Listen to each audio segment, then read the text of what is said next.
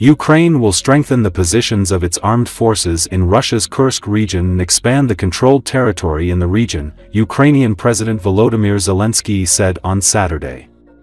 Zelensky made the statement in a post on Telegram app, while commenting on the remarks by Commander-in-Chief Oleksandr Syrsky. Thanks to all the soldiers and commanders who take Russian military prisoners and thereby bring closer the liberation of our soldiers and civilians held by Russia, Zelensky stated. Furthermore, Zelensky said that there are dozens of Russian army attacks on Ukrainian positions in Terezhskoy and Pokrovskoy directions, stressing that our soldiers and units are doing everything to destroy the occupier and repel these assaults. The situation is under control, the Ukrainian leader said. Moreover, Zelensky said Kiev was working on new support packages from its partners. We determine priorities. The main thing is the limitation of Russian offensive potential, the Ukrainian leader said. Ukraine launched unprecedented cross-border incursion into Russia's Kursk region last week in what became the largest ground attack on Russian territory since the start of the war in February 2022.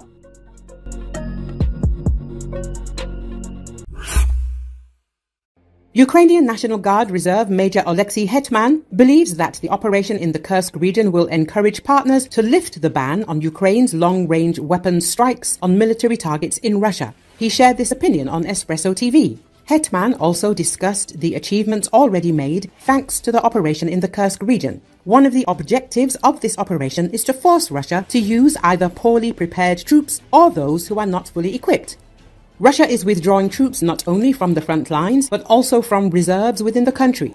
Reports suggest that troops originally intended for the Pokrovsk direction, where intense fighting is happening, might instead be redirected to the Kursk direction. Additionally, troops are being pulled from the Kharkiv region and Crimea, loaded onto transport platforms and redeployed. This shift already shows the impact of our operation. We also expected Russia to launch offensives in the Sumy region, similar to their previous attempts to attack Kharkiv and come within range of artillery, but their plans failed, Hetman explained.